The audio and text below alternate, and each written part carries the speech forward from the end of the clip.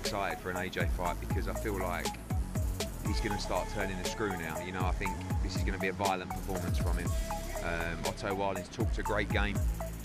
You know, his heart was beating out of his chest in the head-to-head, and I think he's looking at Anthony Joshua thinking, my lord, you are a lump. And tomorrow night I've got to take what you've got to dish out, and there's going to be a lot of it, and there's going to be a lot of hammer tomorrow night from Anthony Joshua. Wilding is a great operator. He's a very, very talented southpaw. But, you know, if everything we see and hear is correct, get ready for a special performance from AJ tomorrow night. A huge amount of pressure, as always. You know, the world is talking about what might be next, what might be next. All that matters is tomorrow night and getting through Otto Wilding.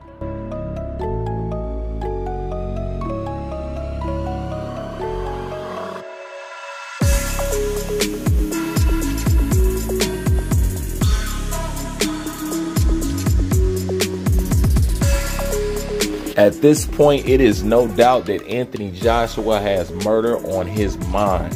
You can tell just by the look in his eyes. This is no joke. Everybody is saying they believe that we are in for a special treat tomorrow, and I'm none to say the less, because I believe he gonna go in there and straight blitz this boy. But as you know, always, you can't just go off feelings and looks.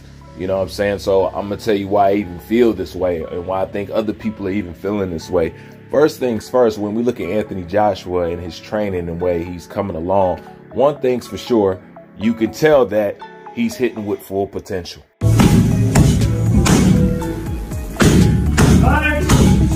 You know what I'm saying? Anthony Joshua is looking good and cracking a lot harder. You know what I'm saying? On top of his mentality seems to be solid and put together.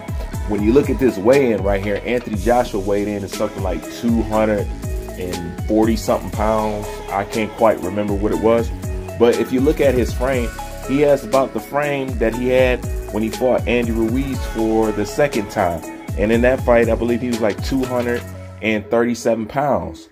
So the fact that he's weighing heavy, and you know what, that means in this fight he's weighing about the same weight or heavier than when he fought Klitschko. And if you look at that fight when he fought Klitschko, he came in fat and husky. You know what I'm saying? So the fact that he looks smaller, but he's weighing more means what?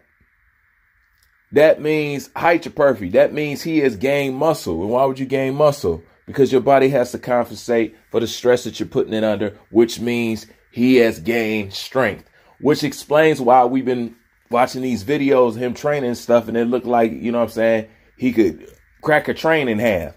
You know what I'm saying? And it's looking good. So that explains that. The other thing is this Boxing Tribute article right here that I was reading. When I was reading this article, I seen him talk about his legacy, but it was the end part that got me. And this one I knew his head was screwed on straight, because he talked about boxing, his legacy, and get back on top of all that stuff. But he ended it with his real legacy is his family. And that's when I knew that he understood and he ultimately got it, because he knows that he's really not appreciated for what he has done in this sport. And the real goal is to be able to take care of your family, you know, and that he is already past the finish line. Everything else from here on is really just the icing on the cake. In life, he's already won. And once you realize that, the rest of this should be somewhat easy. You've already secured the most important thing, your family's future. So when he ended it with that, I realized that he now realized what's really important.